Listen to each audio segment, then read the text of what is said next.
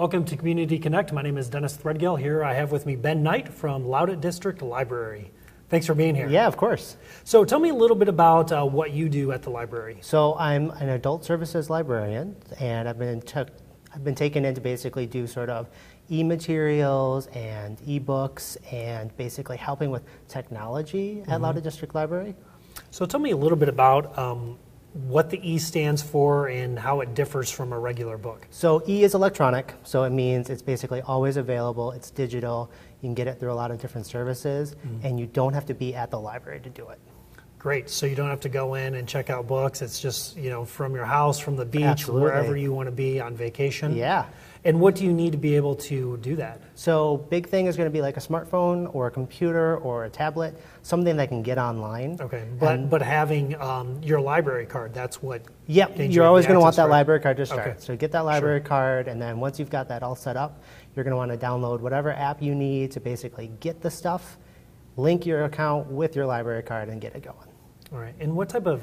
Is there a wide variety of books that you can get? Yeah, I mean, you can get everything from your big, like James Patterson, to your more obscure stuff. We've got audiobooks, we've got streaming stuff. So we've really got a lot on these platforms. Great. And then how long do you get to keep it before you have to turn it in or it goes away? It really depends. So like most things are going to be a couple of weeks. Comic books are about a week. Movies can be like 2 days. It really depends on the platform. Does it automatically just go off your device? Or so you don't even have to worry about... You don't have to worry about fines at all. Yeah, getting back in your car and delivering it back.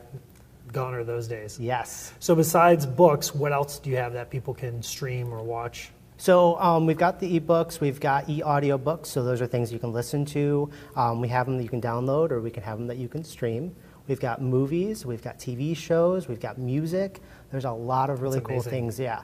So we have a new database called Linda.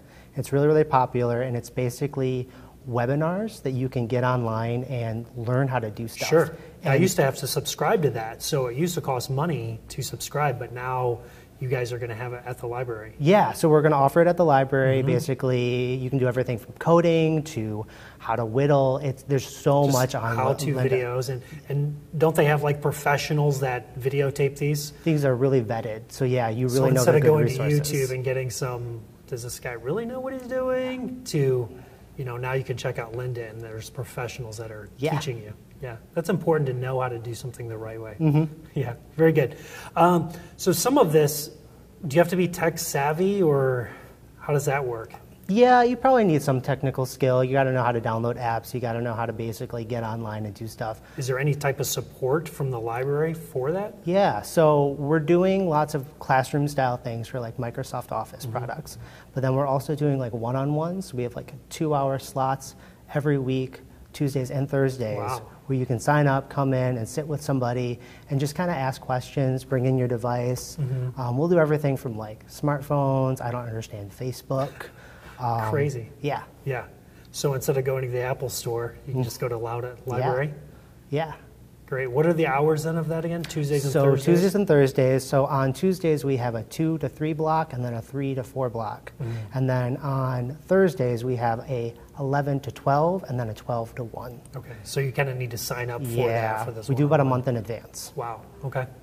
Very good. Or they could ask their grandson or a teenager and they could get that squared away quickly. Absolutely, yeah. Perfect. What are some other things that the library offers? So we are actually talking about rolling out a new space down in the basement. So where our public computing is now, we want to move that upstairs so it's easier for people to get to. And we kind of want to do a creative lab down in the basement. So green screen, ways to digitize slides, way to scan your old photographs that you don't want to lose. And we're not 100% sure what we're going to be able to get down there, but we really want it to be sort of a creative space for people. Wow. And everybody has those slides or pictures, and they want to, get them digital to keep them safe. So absolutely. That's a great idea. Okay. Well, is there anything else that you want to add that we didn't talk about? Well, Canopy, I should probably mention Canopy. So that's a new service we offered starting last year, and it's been super, super popular. Okay. It's a lot of independent films and documentaries that are hard to find, and we've been actually doing like a Canopy movie screening on Thursday nights, and it varies. It's usually the second or third Thursday, but we've been having a lot of great turnout, and there's a small discussion afterwards. All right, and that's at the library That's itself? at the library itself. So Okay, yeah, is get that out. downstairs in kind of the Downstairs. conference room? Yeah, we have like an Apple TV system, and we've basically put it up on the projector for you. Usually you have some snacks, and it's usually indie films or like foreign films that are hard to get. Yeah. Great. Well, thank you very much Yeah, for of being course. on the show. It's great to hear that, it's great to go into the library because there's so much there, but, if you're on vacation or at the beach or just wherever, you can just quickly download those. Yeah, absolutely. So instead of, going to Amazon and buying a book, how often are you going to read it? We're buying it for you. We're buying it for you. We're buying it for you. Yeah. And there's no cost associated with that because that's all from our taxes. Yeah, absolutely. It's all taxpayer. We're all in our budget. Yeah. It's Great. Well, thank you very Of much course. for kind of enlightening the viewers about different options they have at the library. Yeah, thank you. All right.